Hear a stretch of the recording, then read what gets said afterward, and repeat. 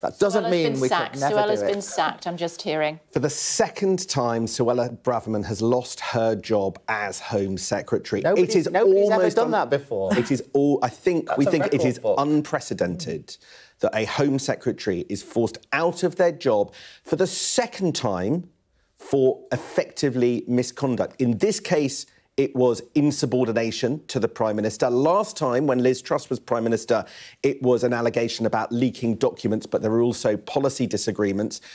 Rishi Sunak has just taken one of the biggest and most controversial calls against his party that he has made as leader. Rishi Sunak came in trying not to destabilise the Conservative Party any more a year ago in the wake of the chaos of Liz Truss. Now, he has, after just about a year of trying to stabilise the party, now decided to confront one of the most important elements on the right of the party, a person, Suella Braverman, who thinks she can be leader of the party after the next general election if there is a defeat. You do have a sense of a Prime Minister now flexing his muscles, proving that he is strong after weeks of whispering that he might be weak. He will not know the scale of the backlash that he may or may not face from Suella Braverman advocates. They were already briefing over the weekend. Is this going to go to the next level? James Cleverly, Foreign Secretary, just arriving in Downing Street, pausing.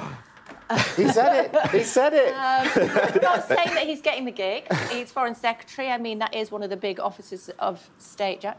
Sam is extremely excited now, having put it out there as James Cleverly. I mean, what is he doing in there? He's not going in for a quiet cup of tea. Let me across the road, doesn't he? Let me explain two things. First of all, the choice of who walks up Downing Street is decided by Downing Street. So who walks up Downing Street matters. Secondly, as we were gaming who the names were yesterday, who could replace Suella Braverman, you could get Alex Chalk, but he's not a particularly high-profile figure. He's the Justice Secretary, but he also is possibly too much from the centre of the party. Maybe you could get Robert Jenrick. He had to leave government before under a cloud, so would you want to put him in that job? To my mind, nobody was saying this, but to my mind, you need a big figure in the Home Office because the biggest decisions that Rishi Sunak is grappling with around that small boat spread, around immigration, require a big figure alongside him to tackle.